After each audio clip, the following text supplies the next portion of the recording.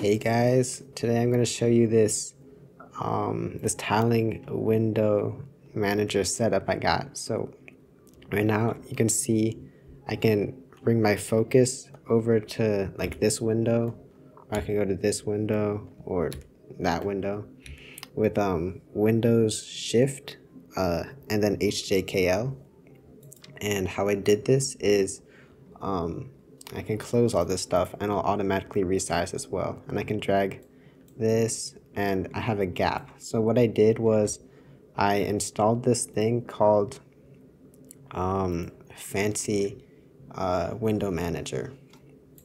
And what Fancy Window Manager does is it basically tiles your windows. So I'm using Windows, so I can't get anything like i3 or anything. So this is the best alternative I found, and it's pretty clean. Like these animations, but there wasn't an animation there, but it's pretty clean. I can swap these out, and it automatically does that, and it's pretty good. Another option I was looking at is so here are the few window managers. So there's this other one called Como Rebi, which is a window manager as well.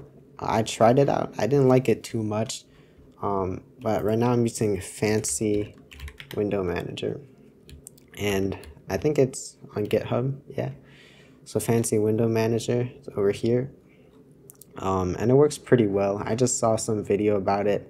I was like, why not try this out? So that's what I'm doing, and yeah, it's pretty good. So a few things I customized were, let's close all this stuff. So I customized the gap. I made a 12 gap, and then I also noticed I didn't like how Windows made everything rounded, so I actually went ahead and I installed something. Let me see if I can find it. I'll put this over here. It was like Windows disable rounded corners. There was some random thing. Yeah, I think it was this. I just downloaded something here. In like releases maybe. I don't know where it is. Somewhere around here. Yeah, I think I downloaded this. All it does is disable the corner. So now everything is a sharp corner on the windows, which is a little nicer. And then I also went and I changed my key bindings. So I just made all the arrow keys. I changed it to be HJKL because I'm more used to that and it's a little easier to click. And here I can focus with HJKL. And my activation key is Shift Windows. So I can open up a bunch of stuff, like put this here, and I can do stuff like, do that. And I can open up another one, and it would go down there, and yeah, it's pretty nice. So my screen isn't too big. I have like a 24-inch monitor, so I probably won't go more than 2 windows at a time. You can see here it looks pretty nice. I can I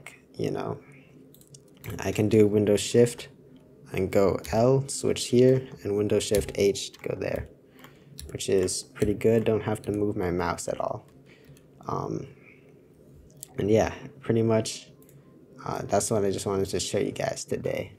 FancyWM. Let's open this. I don't know why this is opening on my other monitor. But yeah, FancyWM. This is pretty good. I downloaded it on the Microsoft Store.